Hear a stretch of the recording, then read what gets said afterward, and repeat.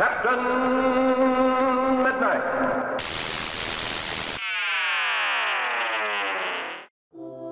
The Adventures of Superman. Faster than a speeding bullet. More powerful than a locomotive. Able to leap tall buildings at a single bound. Look, up in the sky. It's a bird. It's a plane. It's Superman. Yes, it's Superman who today finds it missing. Stop me if you've heard this one before. Superman is boring. It's a sentence thrown around so much online that it seems to have become the default opinion.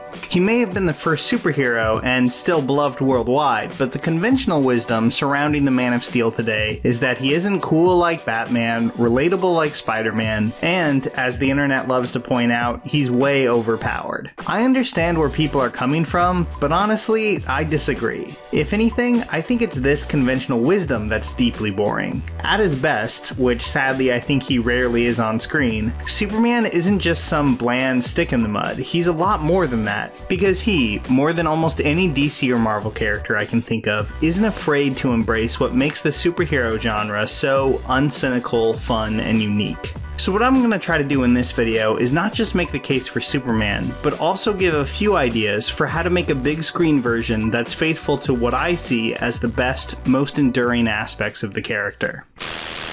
Come on and meet my pal, Clark Kent, the star of Superman. As a reporter, I like to keep up on all the exciting news being made these days. Are you a fan of the MCU's Steve Rogers? If you're a regular viewer of this channel, I'm gonna guess you probably are. Earnest and badass at the same time, Chris Evans' Cap has become one of the cornerstones of the Marvel Universe. But people seem to forget that this wasn't really always the case, at least in the movies.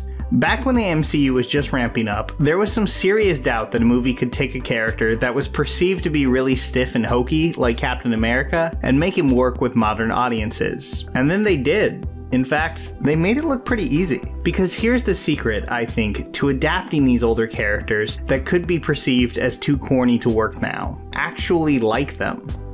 Don't condescend to the character and think you're above the material, like the guys behind the 1990 Captain America did. Don't make them something they're not, like the 2015 Fantastic Four. And definitely don't undercut the core of your hero in the name of making him edgy and murdery. Find what made people respond to this character in the first place, and try to bring that to the surface. This is a good strategy that I think has worked wonders for both Cap and Wonder Woman. To make a good Superman movie, you need to like Superman. At the very least, it couldn't hurt.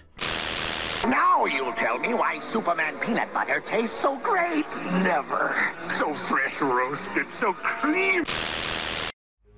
Now this is hardly the most original point ever, but one thing that I've always appreciated about Superman is that he doesn't need a life-defining tragedy or massive guilt complex to become a superhero. He becomes a superhero because it's the right thing to do.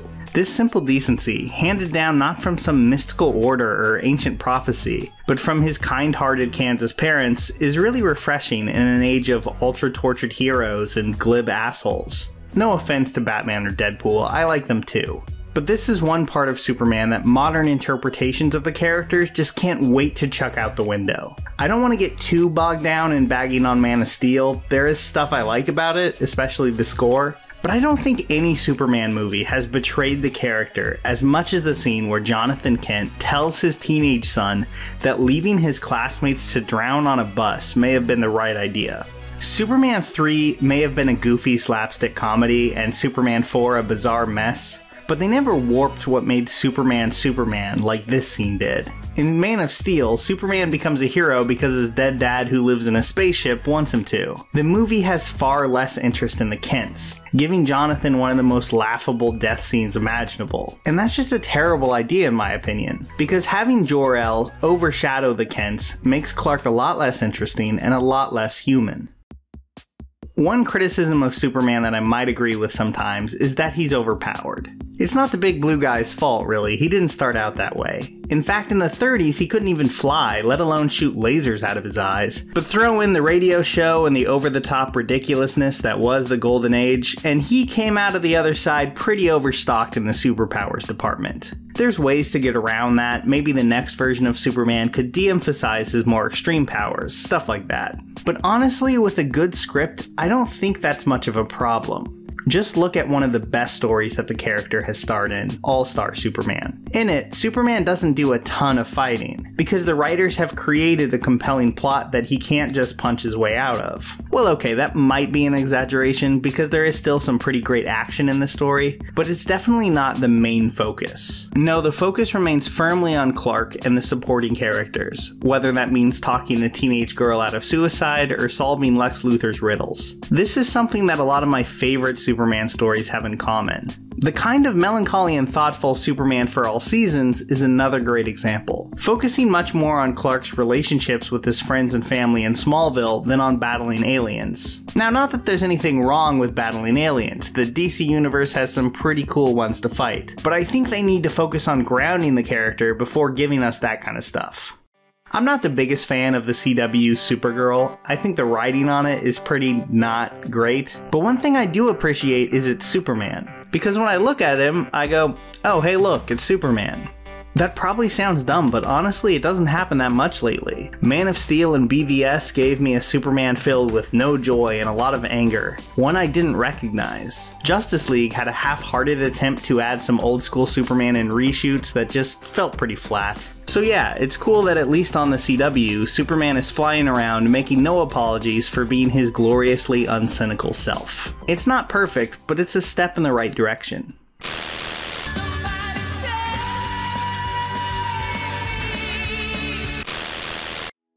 At the end of the day, Superman represents the uncomplicated desire to do good for good's sake. And I understand that's easy to make fun of and to parody. Anything as earnest as Superman is. It's not dark and it's not cool. Like, you know, Hot Topic probably isn't going to start selling out of edgy Superman t-shirts anytime soon. I get all that. But I really do think that all it would take for a new Superman movie to be something special is to hire a writer and director that actually has some respect for that idea. Someone who doesn't think the core ideal of Superman is lame and needs to be turned on its head to be relevant to modern audiences. Call me corny if you want, but I still want to believe in the man of tomorrow. Here's a special tip for the fellas and girls who have not already joined Captain Midnight's new 1940 Flight Patrol.